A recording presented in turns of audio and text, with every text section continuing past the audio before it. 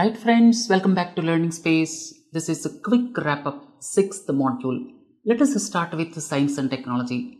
Before going to the Panama disease of banana, let me recollect the important aspect about fall armyworm.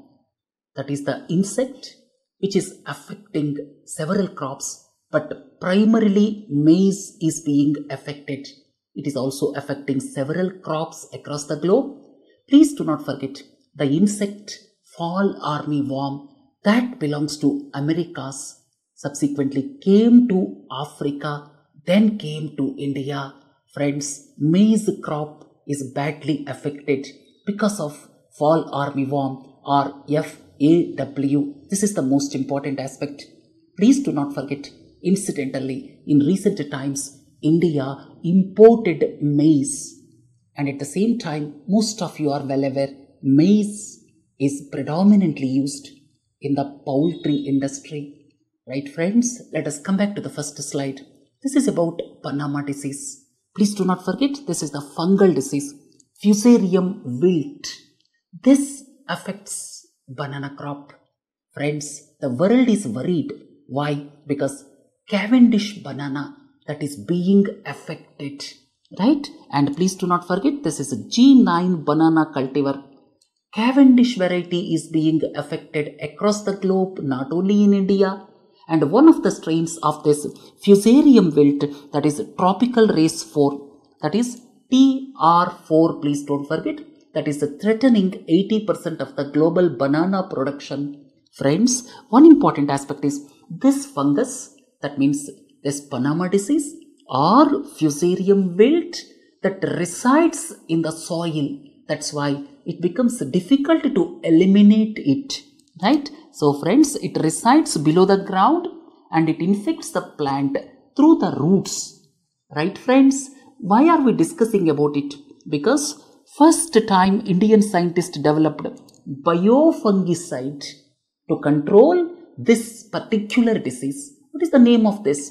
The name is IAS Fusicont, please don't forget. It is made from a novel strain of fungi, that is Trichoderma EC. Friends, please do not forget fall armyworm. And this is the second one, banana disease, or you can say Panama disease, not banana disease. It is for the banana crop, Panama disease and Fusarium wilt. Similarly, please don't forget, I have already told you about why the farmers are illegally cultivating this HTBT cotton. All of you are well aware, to facilitate usage of the glyphosate. Glyphosate is the weed killer. To facilitate that, to reduce the cost of weeding by the manual labor, that means to reduce the manual labor cost, farmers are resorting to illegal cultivation of HTBT cotton, which is not approved in our country. We learnt in the previous lectures. Right friends, these are important. Then conserving germplasm. What is the germplasm? Germplasm is living tissue from which new plants can be grown. Please don't forget, quite often in the newspapers, germplasm. That is the living tissue from which new plants can be grown. And in Uttarakhand, this germplasm protection is into the news, or you can say conservation is into the news from the perspective of Brahma Kaval and this Sanjeevani herb, or you can say these most important mythological species. That is, one is Brahma Kamal and the other one is a Sanjeevani herb. They are into the news from the perspective of conservation of the germplasm. Right friends, next most important one I would like to discuss now. This is L&T NTPC announced partnership. That means demonstration plant will be established to convert CO2 to methanol. Very, very important aspect. What is methanol? I will write here CH3OH. This is methanol. CH3OH. Friends, before going to methanol, let me talk about ethanol. Ethanol, that is in fact blended into petrol, and our target is 10% by 2022, 20% by 2030. Ethanol blended petrol. That there are two important aspects. One is it improves the efficiency. That is one aspect. Second aspect is particulate matter emissions. They will be reduced, of course, in addition to other hydrocarbons. Friends, most important aspect as far as ethanol blended petrol is concerned is it improves the efficiency of combustion. That is the most important aspect. Second is, most important one, particulate matter emissions are reduced. These two things please don't forget, most important. Then friends, when I talk about HCNG, hydrogen CNG, that is existing buses fleet can run with HCNG up to the extent of 80 to 20% mix of hydrogen into CNG, and because of HCNG, please don't forget, the maximum reduction will be in carbon monoxide. Of course, some hydrocarbons that will also be reduced, but the maximum impact is on carbon monoxide. Carbon monoxide emissions, they will be reduced up to the extent of 70% with the usage of HCNG. So friends, ethanol blended petrol, please don't forget, particulate matter emissions will be reduced. HCNG, please don't forget, carbon monoxide predominantly reduced. And please do not forget, we are going to talk about methanol, that is the CH3OH. People are talking about methanol based economy. We will discuss from the mains perspective once again, but from your prelims perspective, let me tell you few important aspects. Methanol, that is dangerous. If human beings take 10 ml, then they may lose eyesight because the nervous system will be affected because of methanol. Second, when they drink 30 ml, probably they may lose lives. Friends, some time back, we had a news report with regard to methanol mixing in Assam in the country-made liquor. Several people lost their lives.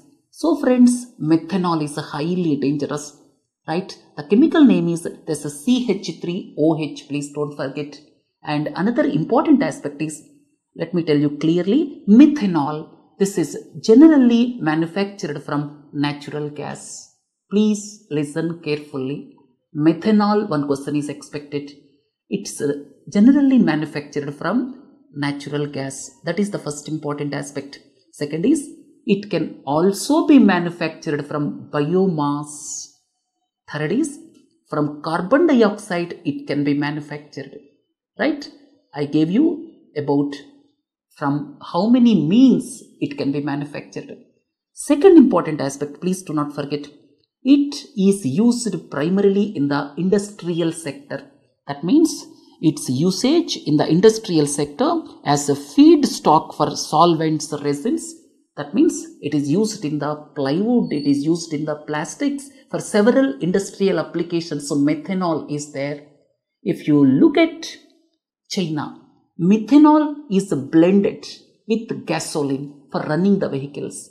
Friends, by modifications to the engines, the automobiles can be run exclusively with methanol also.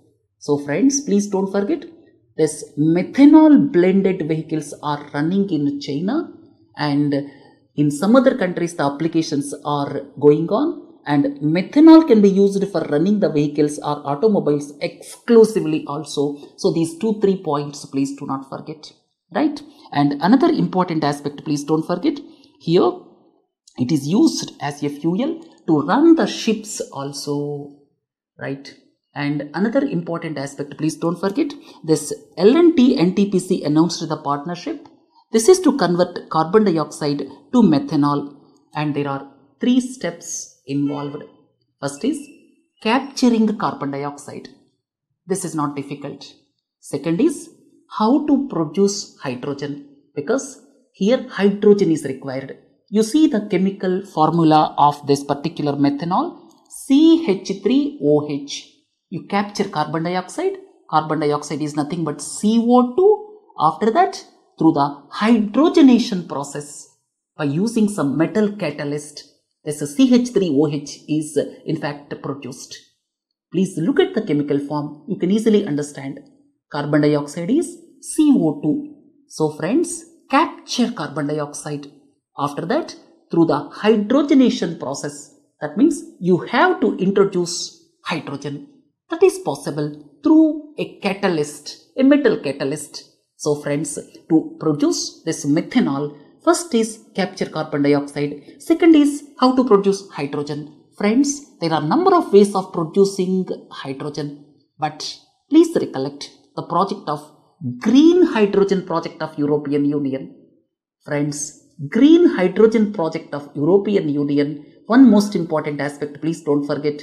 There, they are trying to produce hydrogen by splitting water. Splitting water is by electrolysis of water. That means here by splitting water by using renewable power. That means by using some solar power or wind power, water is split through the electrolysis process. And this electrolysis process that is highly energy intensive. Across the globe, experiments are going on how to reduce the energy intensity of splitting water. Right? So friends, this is green hydrogen. So friends, the project involves capturing carbon dioxide. Then second step is producing green hydrogen. Third step is hydrogenation process by using some metal catalyst. Right? By using catalyst through hydrogenation, this CH3OH or otherwise methanol is produced. Friends, this is more than enough. And finally, most important one, what is the advantage when methanol is blended with gasoline or some automobile fuel? When methanol is blended, what is the advantage? Please don't forget NOx emissions, SOx emissions, particulate matter, these are reduced substantially. That means methanol blended petrol, or you can say methanol blended automobile fuel, that reduces sulfur oxide emissions, then nitrous oxide emissions, or you can say NOx emissions. So friends, sulfur oxide emissions, NOx emissions, then particulate matter, these are reduced. Friends, please do not forget ethanol blended petrol, impact is their particulate matter is reduced predominantly. Then HCNG, predominantly carbon monoxide is reduced.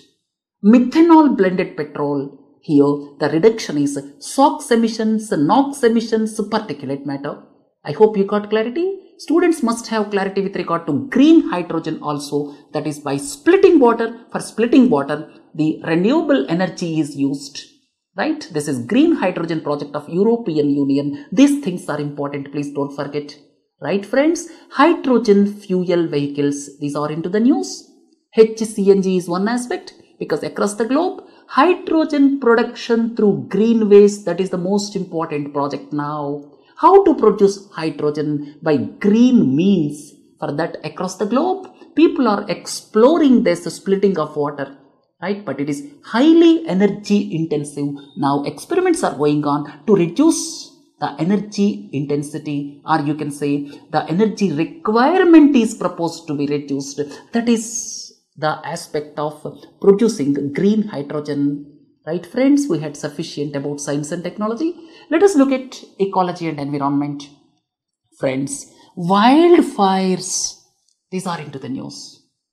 What is the meaning of wildfire? Wildfire is uncontrolled fire in an area of this combustible vegetation. Australian wildfires, we talked about koalas endemic to Australia. They sleep for 20 hours. They eat eucalyptus. Friends, at the same time, please don't forget pandas. Pandas live in the bamboo trees. This is the difference, please don't forget. So friends, when I talk about koalas, eucalyptus trees, please don't forget they sleep for around 20 hours. Koalas endemic to Australia. In the context of Australian wildfires, we discussed about koalas. Right. Let us come back to the discussion. Wildfire is uncontrolled fire in the area of combustible vegetation. What are the areas prone? Areas prone for these wildfires are Australia, Southeast Asia, then Southern Africa, USA, Canada. Friends, recently we are talking about wildfires in United States of America's California region. Right? And next important aspect is wildfires. They are threatening this Parana Delta. This is important wetland ecosystem of Argentina. Please don't forget.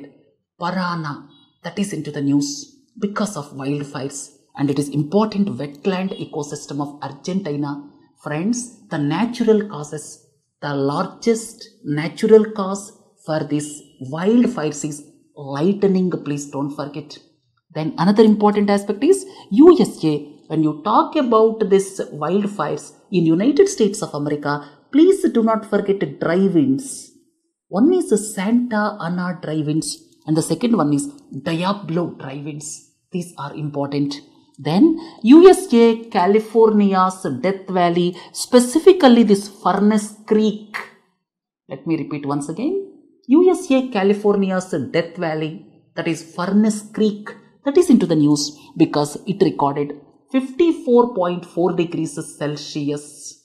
If confirmed, that is going to be probably the highest temperature recorded. Previously, higher temperatures more than this were recorded, but at that point of time, there was no proper methodology to accuracy or proper records were not maintained. That means the previous records available, they were not considered reliable. So therefore, if confirmed, this may become the highest. Do not forget California. Do not forget Death Valley. Do not forget Furnace Creek. And United States of America's this forest fires, Santa Ana drive-ins and Diablo drive-ins, please don't forget. Then Parana Delta, that is Argentina. When we talk about the Arctic, I already told you about the zombie fires which are taking place below the soil because there it is having permafrost and that is melting, and fires are also taking place in boreal forest in the Arctic region, and we learned about it. And peatlands, they are releasing huge greenhouse gases. So friends, when people are talking about this boreal forest, people are talking about the zombie fires. Please do not forget Arctic region. Then here this Death Valley high temperature, and please do not forget heat dome. These are into the news. Heat dome. Why this high temperature of 54.4 degrees Celsius is recorded? That is because of heat dome formation. This is high pressure area. Because of high pressure circulation that traps hot ocean air. Hot ocean air coming from the ocean, that is trapped and that is not having escape route because of high pressure. It is trapped because of high pressure, and that is known as heat dome. Please don't forget. So friends, heat dome, that is important when we are talking about these high temperatures. Friends, locusts. Please do not forget certain atmospheric changes I would like to tell you in this context, which are important from your prelims perspective. Positive Indian Ocean dipole. Because of positive Indian Ocean dipole, what is happening? The extended rainfall took place in certain areas of Eastern Africa, right? And there are irregular rains, extended rains in the Arabian region, or you can say in the Arabian Peninsula, involving countries like Yemen, Saudi Arabia. There are irregular rainfall, extended rainfall. Similarly, because of positive Indian Ocean dipole, Eastern Africa, there is extended monsoon rainfall, heavy rainfall in some countries. Because of that, favorable conditions created for the proliferation of these locusts. Locusts are nothing but grasshoppers. When they are single, they behave in a solitary way just like grasshopper. But when they are in group, they get a lot of power, and that destroys the fields. Desert locusts, they are highly dangerous. Friends, here you see the favorable conditions are created like sandy soil, moist sandy soil to lay the eggs, and fresh vegetation for hoppers to grow into adults. Two things, please do not forget. Because of excess rainfall, especially towards eastern part of Africa, towards Arabian Peninsula, what happened is favorable conditions are created.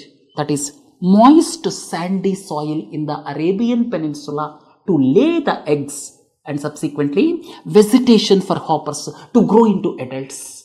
Because of these conditions, we are seeing heavy proliferation of locusts in recent times. Please do not forget India, Pakistan, these are affected because of locusts, as well as Arabian Peninsula towards the eastern part of Africa. These are the important regions. Friends, another important aspect comes to my mind with regard to El Nino and La Nina. These things I would like to discuss in the upcoming classes because these are into the news in addition to western disturbances and jet stream. These we are going to discuss in the upcoming classes. Look at the next one, black carbon. Friends, black carbon stays in the environment from around days to few weeks, you can say, few days to few weeks in the atmosphere, and black carbon is dangerous. If black carbon is deposited on the icy areas, or you can say on the glaciers, on the icy areas, then what happens? It absorbs huge sunlight and it leads to positive feedback loop, or you can say this is happening in certain areas because of pollution, right? So friends, please don't forget black carbon, that is short-lived climate pollutant. All of you are familiar. Climate and Clean Air Coalition is formed. India joined as the 65th country, basically to look at short-lived climate pollutants. Short-lived climate pollutants means they stay in the environment for lesser period but have high global warming potential, right? And black carbon, how is it released? Black carbon predominantly 2-3 important aspects. Please don't forget brick kilns. Because of brick kilns, black carbon is released. Stubble burning is second one. Burning of the biomass is the third one. Friends, Indian brick kilns are traditional. So therefore, predominantly black carbon is released. Of course, stubble burning, right? Black carbon, it stays in the environment from few days to few weeks, but its global warming potential is around 460 to 1500 times. What is the global warming potential? 100 years origin is taken. Over a 100-year period, it is compared with that of carbon dioxide. GWP of carbon dioxide is considered as 1. And if you take methane, around 28 to 30. And if you take black carbon, 460 to 1500 or so. So friends, they stay in the environment for lesser period, but they have huge potential to catch heat. That's why they are called short-lived climate pollutants. What are the 4? One is tropospheric ozone. Tropospheric ozone is produced on a hot sunny day, right? And when the sunlight is there, under certain conditions, this tropospheric ozone is produced, right? Tropospheric ozone is there in the atmosphere from few hours to few days. This is the difference between tropospheric ozone and this black carbon. By the way, let us come back to the discussion. Tropospheric ozone, black carbon, then hydrofluorocarbons, right? And the fourth one, that means first is black carbon, methane, tropospheric ozone, HFCs. These are considered as short-lived climate pollutants. I hope you got clarity. Please do not forget CCAC, right? Then endangered species of Western Ghats. Friends, in the next class, I will talk about northeastern part of the country as far as endangered species are concerned. In today's class, let us look at Western Ghats. First is lion-tailed macaque. Please do not forget, it is in isolated tropical forests of Western Ghats. So friends, when I talk about lion-tailed macaque, this is in isolated tropical forests of Western Ghats and one of the most endangered primates in the world. These 3 species are endangered, please do not forget. Second is purple frog, that is in the rainforests of Western Ghats. Mostly it stays underground. Third one is, most of you are well aware, Nilgiri tahar, that is the state animal of Tamil Nadu and southern Western Ghats, altitude around 1100 to 2600 meters. Poaching and extension of the areas for eucalyptus plantation, these are the major threats for Nilgiri tahar. These three are endangered. Please do not forget when somebody is talking about Western Ghats, lion-tailed macaque, purple frog, Nilgiri taha, and in the tomorrow's class or in the next class, I would like to discuss about northeastern part of the country. Friends, let us look at some national, international events. Friends, Logistics Exchange Memorandum of Agreement LEMO with United States of America.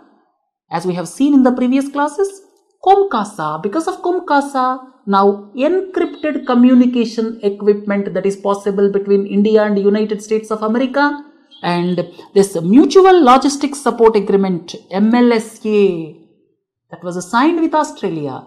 Similar agreement exists with France, and recently agreement on reciprocal provision of supplies and services was signed with Japan. Friends, from your preliminary perspective, two things please don't forget, one with Australia and the second one is with Japan. With Australia, Mutual Logistics Support Agreement or MLSA, Mutual Logistics Support Agreement is with Australia. Agreement on reciprocal provision of supplies and services is with Japan, please don't forget. And these facilitate using each other's bases, right? For the fueling and for repairs, each other's bases can be used. Friends, in recent times, line of actual control is in the news. Line of actual control is neither delineated nor demarcated. That is the real problem. Please listen carefully. Line of actual control between India and China, that is neither delineated nor demarcated. That is the precise reason China is causing problems quite often. Friends, in this context, several places are in the news. One is Chushul Valley, please don't forget.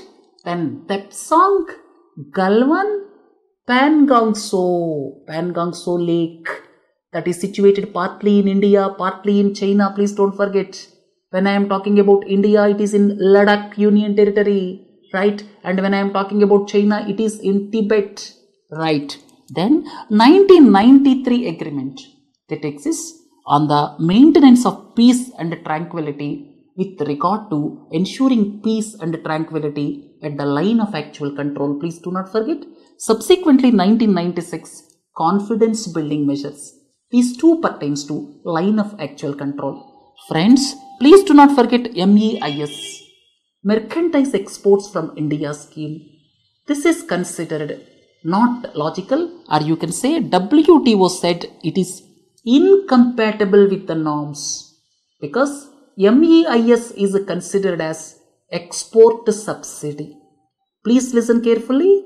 MEIS, Mercantile Exports from India scheme, it is considered as giving export subsidy. Once a country's per capita income crosses certain limit, export subsidies are not allowed. As India's per capita income crossed a certain limit for 3 consecutive years, export subsidies are not allowed for India. Accordingly, WTO said, please wipe out Mercantile Exports from India scheme. So now India decided to wipe out Mercantile Exports from India scheme. In recent times, these Mercantile Exports from India scheme incentives granted to the exporters increased substantially. But overall exports are almost at the same level. This is the irony. Now government decided to scrap this MEIS. Already in the textiles sector, this is scrapped. Friends, in its place, now the government is bringing this remission of duties or taxes on export products. That means whatever input taxes paid on the export goods, they will be reimbursed. That's why remission of duties or taxes, the reimbursement of those input taxes, that is this ROD-TEP scheme, it will be WTO compatible. Please listen carefully. MEIS, that is not WTO compatible, but this ROD-TEP, that is WTO compatible, and that is going to be implemented across the country, right? Then bamboo, that is taken out from the classification of tree in 2017. That means in the non-forest areas, please listen carefully, in the non-forest areas, there is no restriction on the felling of the bamboo selling it for commercial purposes. Please don't forget. Then this northeast Tulda variety, Indian agarbatti. That means Indian agarbatti making till now they are importing from other countries. Now they decided to use Tulda variety of bamboo from northeastern part of the country. Another important aspect is first ever bamboo industrial park is coming up in Assam. Friends, in this context, first ever sports university is coming up in Manipur. Please don't forget. Friends, then Houthis, quite often in Yemen, they are into the news. They belongs to Shia Jaidi sect. Please don't forget. Houthis, Shia Jaidi sect. And please do not forget Yemen, because civil war is going on. Then Alawites, they belong to Shia community. Please do not forget Syria. Hazaras, central Afghanistan.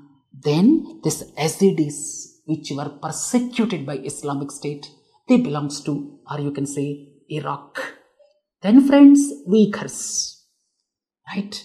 Please do not forget Uyghurs. They are the Turkic origin Muslims. Then this Wuhan, right? Wuhan is into the news because of COVID-19. Please don't forget. Then basic law, this pertains to Hong Kong. Friends, there are two special administrative regions in China. One is Hong Kong. Second one is Macau. Macau was handed over by Portugal in 1999. And Hong Kong was handed over because of the agreement in 1997, and 50 years, right up to 2047, this basic law, this is supposed to be applicable for Hong Kong. Hong Kong is created with the principle of one country, two systems. Please don't forget. In this context, please don't forget United Kingdom backstop. That is to ensure unrestricted border between Northern Ireland, which is a territory of UK, and Republic of Ireland in the Ireland island, right? Then national security law, this created problems because through national security law, certain restrictions are imposed on the citizens in Hong Kong. That is the precise reason. Then friends, Bougainville, they want independence. That is the territory of Papua New Guinea. Catalonia, Spain. Another region, Nagorno-Karabakh region. This is Armenia, Azerbaijan. Please don't forget. Then this GERD, we discussed previously. This is the dam coming up on Blue Nile. This is in Ethiopia. Then it created controversy. Sudan and Egypt are not happy. Friends, UAE is the first Gulf Arab state and third Arab nation to recognize Israel. First two countries which recognized Israel in that area. One is Egypt. That means first Arab nation Egypt. Second is Jordan. Third one is UAE, and it is the first Gulf Arab state. If you look at Arab states, it is the third one. If you look at Gulf Arab state, it is the first one. Please don't forget. Friends, let us look at some random thoughts.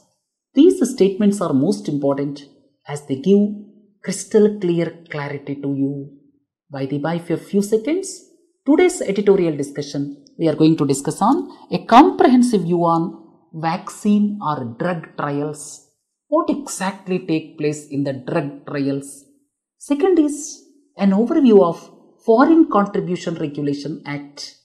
Friends, third one is logistics pact with Japan towards strengthening the Quad. These three we are going to discuss in today's editorial. All of you are well aware. Monday, Wednesday, Friday editorials. Tuesday, Thursday, connect the dots. Let us come back to the discussion. Hypoxic zones with inadequate levels of oxygen are created in the oceans or seas, and they are only because of anthropogenic reasons. Wrong. They can be because of natural reasons also, because of ocean currents. Then nitrogen use efficiency is only 30%, around 30% you can say, and this is one of the reasons for the formation of dead zones. Friends, recently we discussed about how the dead zone impacted one particular island of Gulf of Mannar off the Tamil Nadu coast. Friends, for the formation of dead zones, two things please don't forget. One is nitrogen, second one is phosphorus. Then during the past decade, yield of BT cotton increased substantially. Wrong, friends. Then one important aspect please don't forget, this BT cotton yield. Of course, there was also controversy, but in general you can conclude up to some extent. After the introduction of BT cotton in 2002, yields increased during the initial years. During the initial 5 to 6 years, yields increased, and after that, there is no significant increase in the yield. In some years, it got reduced. This is the reality, please don't forget. HTBT cotton, that is illegally cultivated. Then continuous emission monitoring system. Friends, standardizing agency is CSIR, National Physical Laboratory, please don't forget. Standardizing agency, or you can say, to look at the standards, the agency is CSIR, National Physical Laboratory, that is designated as the agency, and this continuous emission monitoring system where the emissions every 15 minutes on real-time basis, they reach Central Pollution Control Board office and state pollution control boards. That is not applicable for all the industries, it is applicable for the highly polluted notified industries. Then agriculture accounts for over 70% of all nitrous oxide emissions in India. Absolutely correct. Friends, when one looks at nitrous oxide in our country, agriculture is the largest emitter. Please don't forget, because of nitrogen use efficiency is low. It is around 30%. As we have seen previously, as the nitrogen use efficiency is low, nitrate pollution is taking place, dead zones are forming in the seas, nitrous oxide is being emitted. There are three problems we are facing because of the nitrogen use efficiency is at around 30% or so. Indian agriculture emits more nitrous oxide than methane. As per the available news reports, this is correct. Then Life Insurance Corporation of India. Why I have taken LIC of India?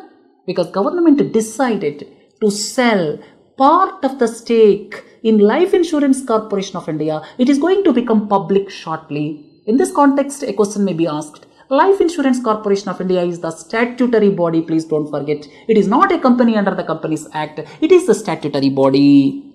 Friends, as per the standard protocol for the immunization of children, the biggest shortfall or the largest shortfall is noticed in the vaccination of measles.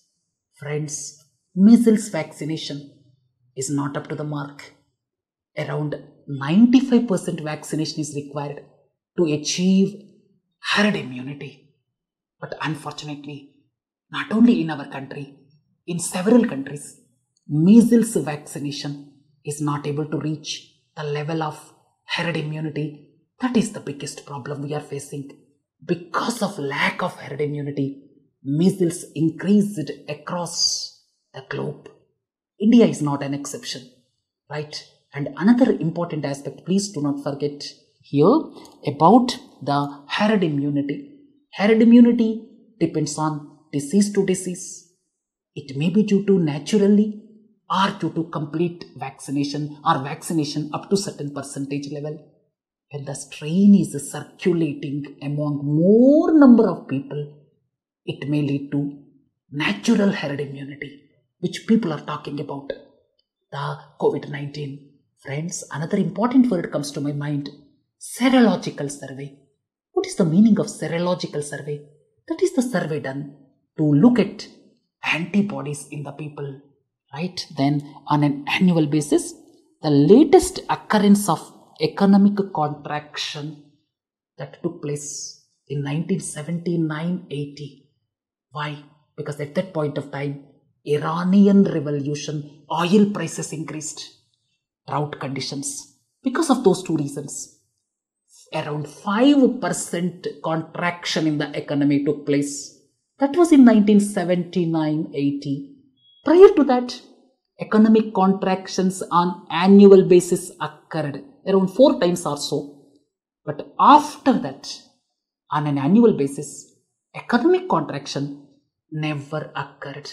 So it appears to be 2020-21, that is heading for more economic contraction than 5%. So friends, in 2021, on an annual basis, economy is certainly going to be contracted, and this is happening after 40 years. On quarterly basis, that is different. Quarterly basis happened in between also, but on an annual basis, this is going to be the first time after 1979-80.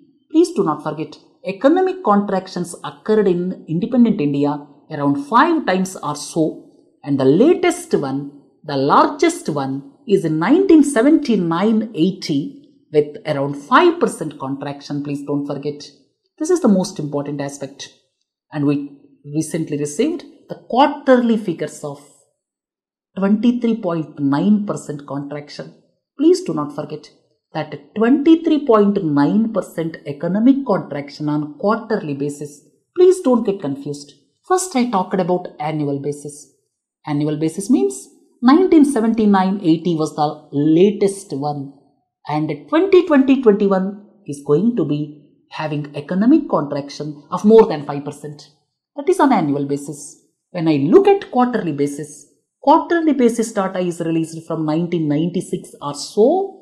After the quarterly basis data is available from 1996 or so, 23.9% contraction of the first quarter of 2020-21 is the largest. Please don't forget.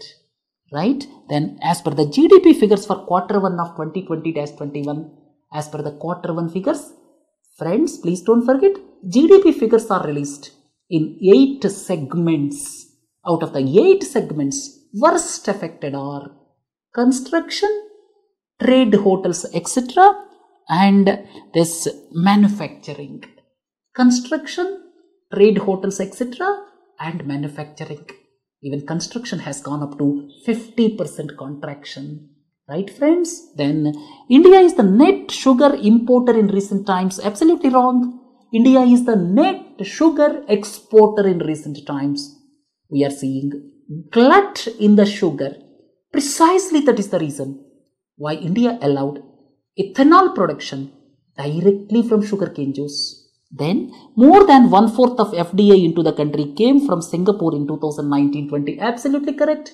As far as FDI is concerned, largest comes from Singapore, second Mauritius, third Netherlands. And of course, if you see from 2000 or so, the total FDI, if you take, maximum came from Mauritius. But because of the modification of the double taxation avoidance agreements, which Mauritius lost its edge, or you can say because of the changes in the double taxation avoidance agreement, now maximum FDI is coming from Singapore, second is Mauritius, third is Netherlands. Then during the past 6 months, there is a substantial increase in the foreign exchange reserves. Absolutely correct. In general, accompanied by rupee depreciation. Absolutely wrong. During the past 5-6 months or so, rupee appreciated in general from around 77 rupees to around 73 rupees. So friends, from your preliminary perspective, during the past 5-6 months, foreign exchange reserves increased substantially, and at the same time, it is accompanied by rupee appreciation from around 77 to around 73. Then Mahatma Gandhi Narega wages, absolutely correct, are in general lesser than the minimum agricultural wages. Of course, there are few exceptions like Tamil Nadu, Uttar Pradesh. Other than that, in most of the states, MGNREGA wages are lesser than the agriculture minimum wages. This is the irony, please don't forget. And next important aspect is, these are revised by the center every year. That is based on one particular index we learnt in the previous classes. Then, as per the latest available PLFS, the unemployment rate in the country has seen substantial increase. Friends, available PLFS data pertains to 2017-18 and the unemployment rate is 6%. the previous data available for around 2011-12 or so. At that point of time, this PLFS was not there, but due to some other statistical methodology at that point of time, the unemployment rate was around 2.2% or so. So in general, if a such question is given, you can conclude during the past decade, unemployment rate increased in general across the country. Serum Institute of India, this is based in Pune, that is the world's biggest vaccine manufacturer in volume terms, absolutely correct. Then Japan's pacifist constitution, absolutely correct, allows only the self-defense forces.